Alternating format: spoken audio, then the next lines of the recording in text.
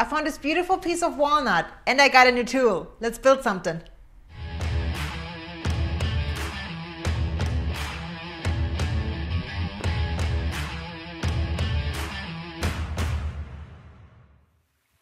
Today I will be working on an awesome but yet simple project. Most ottomans come with a tray so you can put drinks on top of it. Mine didn't. So instead of going with the plain old tray, I wanted to build a bench/table I can just slide on top of it. Lass uns anfangen. Let's start by measuring out the pieces. The table will be custom made to fit my ottoman. I cut it to side pieces about 1 inch higher than the height of the ottoman.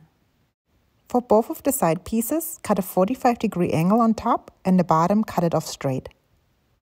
The top piece I cut about 1 inch longer than the length of the ottoman.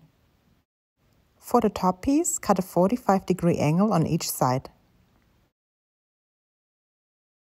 The edges of the wood pieces were a little rough, so I ran it over the jointer to make sure the edges are cleaned up and are 90-degree angles.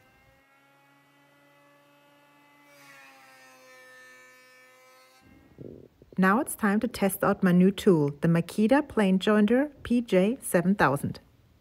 I cut the grooves at a 45-degree angle. I will insert 3 biscuits on each side.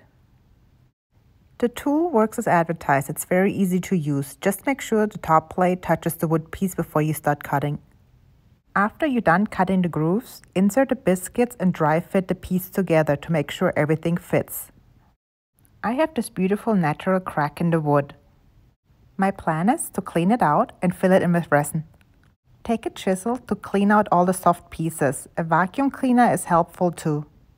Since the crack goes all the way through, I will have to tape off the bottom and the sides to contain the resin.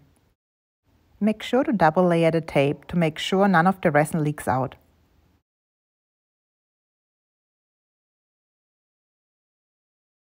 For the side, to get a clean edge, I used a piece of cardboard and wrapped it into tuck tape. Then I glued a piece of cardboard with tuck tape to the board. Now it's time for the resin. And what would be any of my videos without my resin dance? Let's have fun mixing.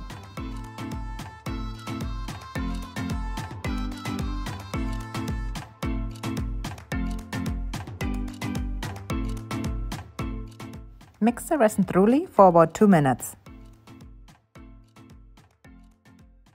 Now it's time to add some color to the resin. I picked the emerald green color from Let's Resin. Make sure the color is well combined with the resin and then let's start pouring it. I try to pour as slow as possible to avoid any air bubbles. Give the resin some time to slowly leak down and settle on the bottom. Make sure to overfill the resin a bit, so once it settles down, you still have enough on the surface.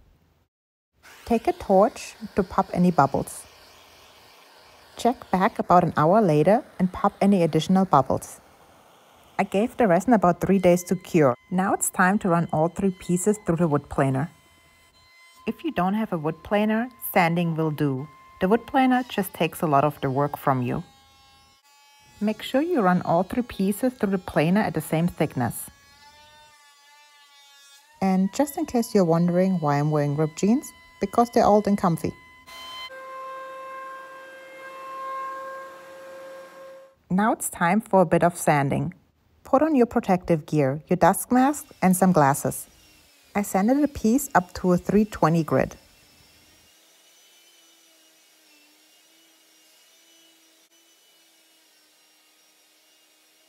The wood has a few natural cracks that I would like to fill in to smoothen out the surface.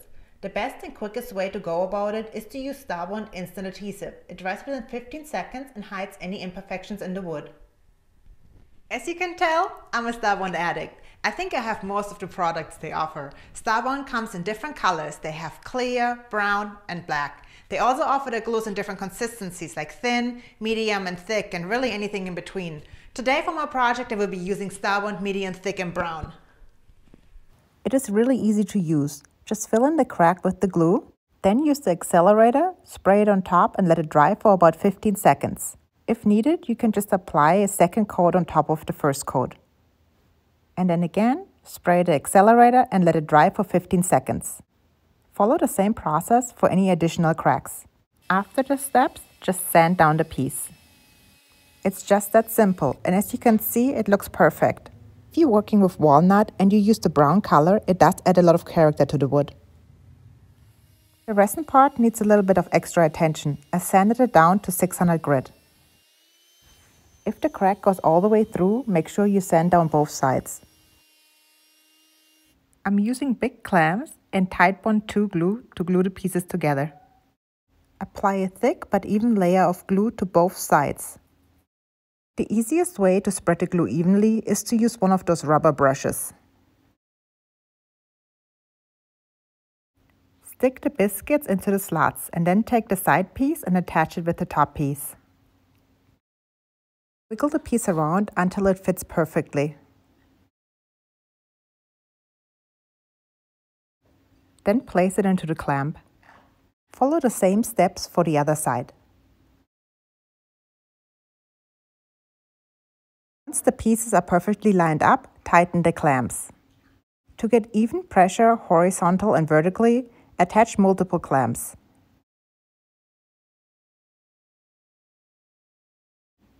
Now the clamps are all set. This is how it should look like.